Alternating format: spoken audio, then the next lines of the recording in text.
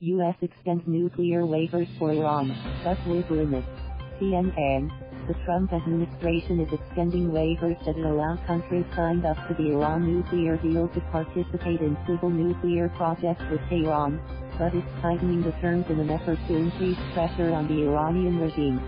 The U.S. will extend waivers that allow the remaining parties to the 2015 deal to conduct research and do non-proliferation work at 3 sites in Iran without fear of facing sanctions, according to a fact sheet released by the State Department on Friday.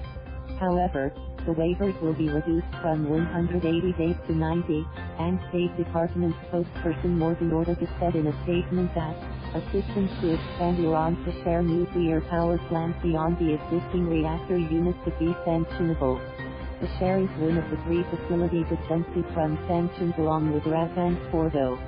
The United States will also revoke 2 waivers that allowed Iran to ship its excess heavy water for storage and swap its enriched uranium for natural uranium, according to Ortagus. The decisions today enhance our ability to constrain Iran's nuclear program while pursuing maximum economic pressure. Brian Hook, the State Department's special representative on Iran, told CNN in an interview Friday. Behnam Ben Taleblu, a senior fellow at the Foundation for Defense of Democracies, said the administration was striking the right balance and should continue to take a nuanced view towards each waiver and facility. Keeping or terminating all waivers would have been a mistake. The waivers will also, for the time being, avoid a clash with allies and partners who remain in the nuclear deal. Had the waivers ended completely, countries such as China, France, Russia, Germany and the UK as well as the EU would have faced the stark choice of either violating the terms of the nuclear deal, giving Tehran another reason to walk away, or face U.S. sanctions. The provisions allowing for civil nuclear cooperation in the deal are meant to reduce the proliferation risks of Tehran's nuclear program. We are permitting the temporary continuation of certain ongoing non-proliferation projects that constrain Iran's nuclear activities and that help maintain the nuclear status quo in Iran until we reach a comprehensive deal that resolves Iran's proliferation threat.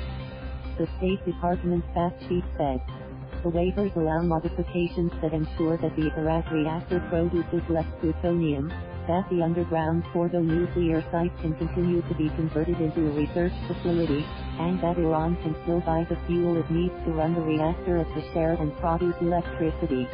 Such has been the subject of intense debate within the administration and lobbying from outside parties. Hawkish lawmakers have been pushing for an end to the nuclear waivers, arguing such a move could intensify the administration's maximum pressure campaign against Tehran.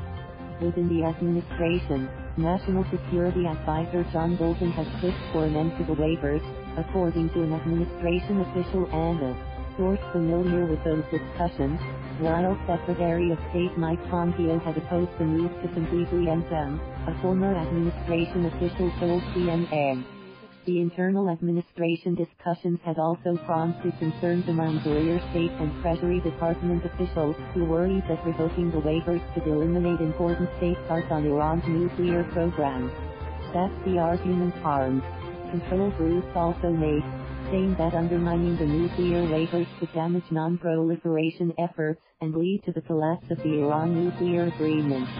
Failure to grant the waivers would jeopardize U.S. non-proliferation priorities and increase the risk that the nuclear deal, known as the Joint Comprehensive Plan of Action, will collapse.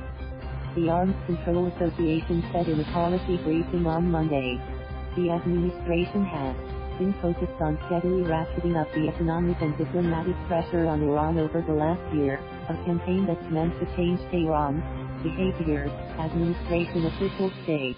In April, the United States took the unprecedented step of designating Iran's Revolutionary Guard Corps as a foreign terrorist organization. The designation opens the possibility that anyone doing business with the group, which has broad reach in Iran's economy, could face criminal charges for supporting a terrorist group.